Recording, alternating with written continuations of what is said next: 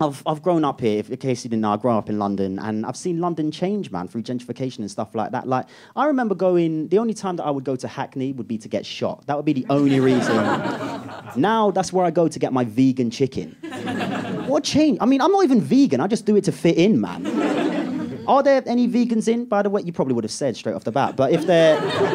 I was vegan for 6 months. I think it's a good thing to do. It's a good way to try and save the planet. I was vegan for 6 months, and I stopped because I had an argument with a more militant vegan than me over honey, right?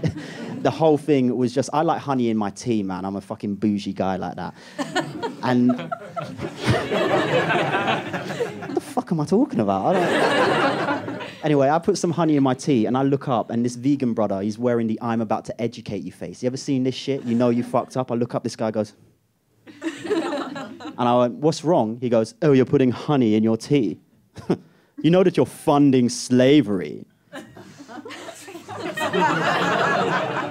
I said, "What the fuck are you talking about, mate?"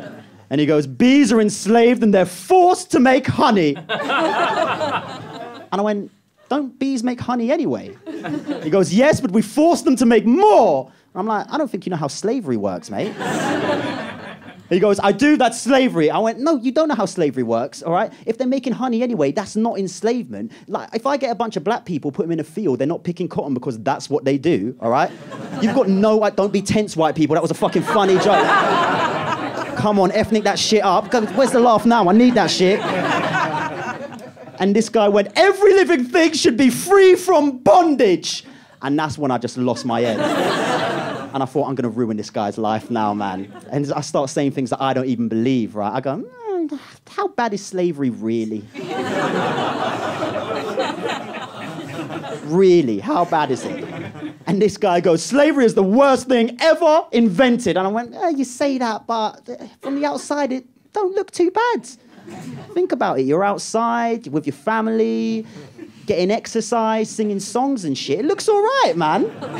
And this guy goes, again, he goes, "Every living thing should be free from bondage. Freedom is a right." And I went, I don't think freedom should be a right anymore.